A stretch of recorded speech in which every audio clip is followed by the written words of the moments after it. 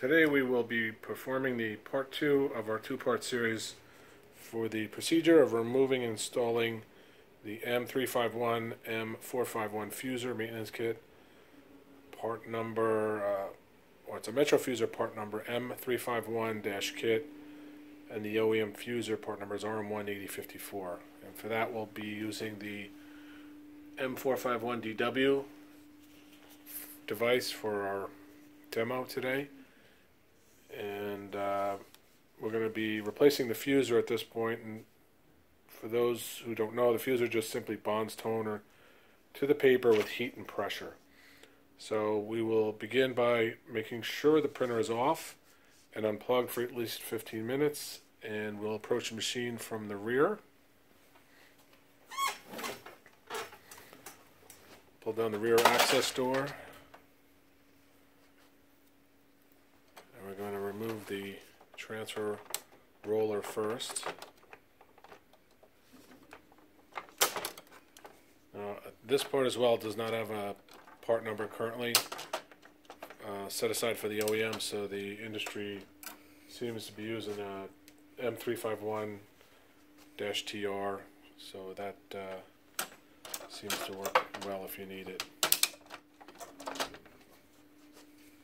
And next we'll be moving to the fusing assembly. Only tools needed for this job is really a magnetic tipped Phillips head and tweezers.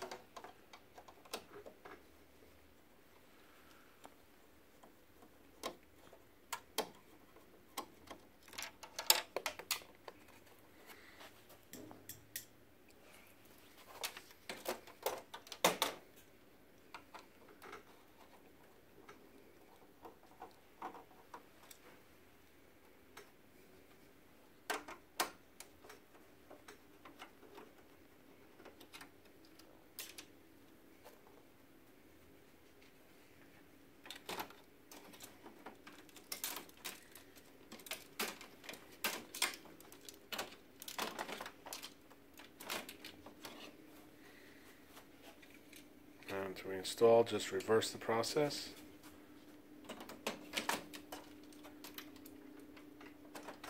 Reinstall the white plug on the right side and the left plug on the left top.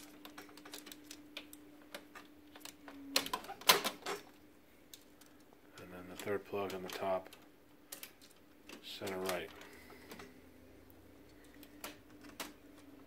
Refeed the wire guide through the wire guide.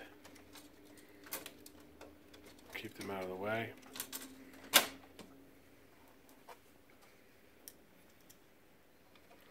couple of repair notes on this. It does have a 125,000 page yield according to the OEM. There is no page count reset for this fuser maintenance kit, as the printer does not track page counts or any type of maintenance.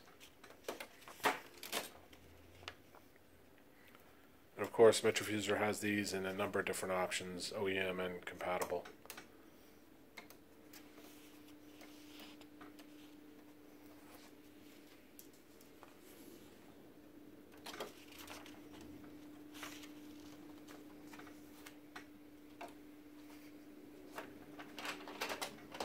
And it's complete. Thanks for watching. If you like, please like and subscribe if you want to see more of these videos, and visit us online at metrofuser.com. Thanks.